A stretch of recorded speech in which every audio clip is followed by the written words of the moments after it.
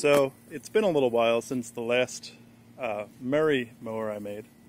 I recently converted this John Deere into a electric riding mower, and it's come to my attention online that a lot of these videos have been modified by YouTube with stabilization.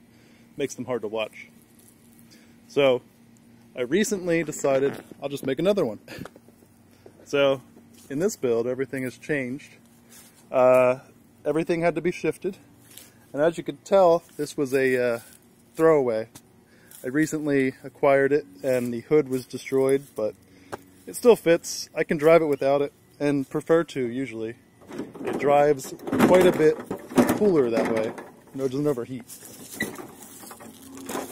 So with the change, I decided I would get another battery. And if you can see right here, I now have two Chevy Volt 48 volt batteries in here, and I have them linked via this cable.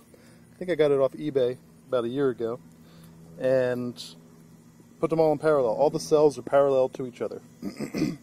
I am still using the same balancing board, or BMS, right here. As you can see, it isn't the best attachment, but bungee cords seem to work well, and I believe it's all hooked up, ready to go. We're still using the same golf cart controller here, 48 volt. It's been running great. I actually just mowed my lawn with it, that's why it's a bit dirty. And I'll go over some of the things. So we have the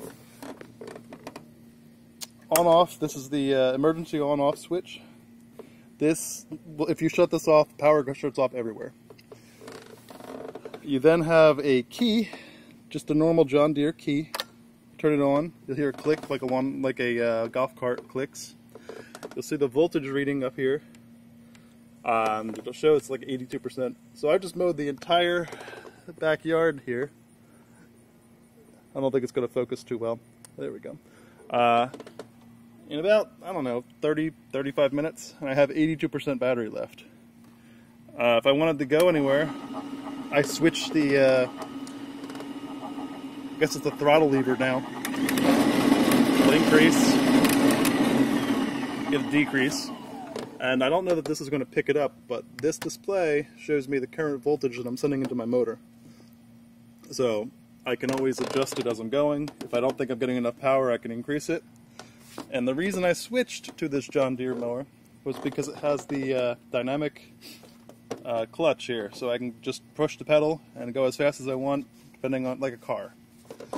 And I'm still utilizing this 48 volt or 72 volt to 12 volt reducer here to power the electronic clutch in this thing.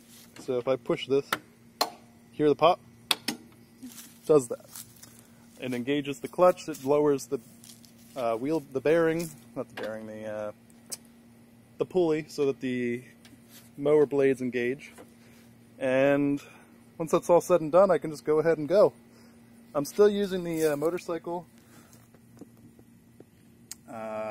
accelerator here, and everything else is the same, but now I get twice the runtime, and I'm not overdoing the batteries now. They can each put out 200 amps constant, 400 at max burst, and together they should be able to put out 800 max and 400 constant. So that's it.